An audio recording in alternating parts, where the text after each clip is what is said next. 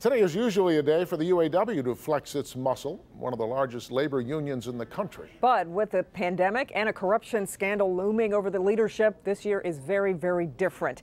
Our Rod Maloney joins us from Southfield with a look at the UAW at a crossroads this Labor Day. Rod, good evening. Yeah, no marching down Michigan Avenue this year. They've been doing that for generations. And how do you socially distance? You do a video, right? And that's what they did. But one of the things they didn't do was address the future of the UAW, so we will.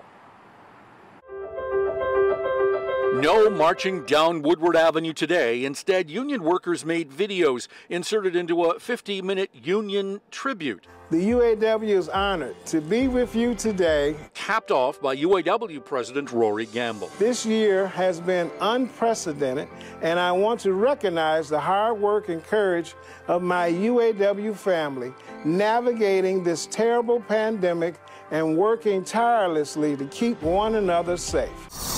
2020 was unprecedented in another way. Not one, but two. Former UAW presidents Gary Jones headed to prison after a guilty plea, and Dennis Williams, his predecessor, who put Jones at the helm, will soon likely plead guilty for embezzling from the union. U.S. Attorney Matthew Schneider recently told Local 4 News about how he thinks members of the union's leadership wound up in or headed to prison. When there's a corrupt union official, sometimes people who then move up in the ranks, they learn the wrong way of doing things. So what we need to do is instead, there's got to be a stop. There has to be a stop where that culture ends. And then we're going to put our foot down and say, we no longer will tolerate that type of activity in our union. Schneider says he has a team working with Rory Gamble to negotiate a way to permanently end this kind of corruption. Well, whatever we do, however we resolve this case, it still will be a way to empower the men and women of the union, the people who are working there. Now, another bit of news has come out about the UAW as part of the corruption scheme. It's going to close the National Training Center. The NTC in Warren has another one in Kokomo, Indiana. The union negotiated this closure and the UAW national contract at the end of last year.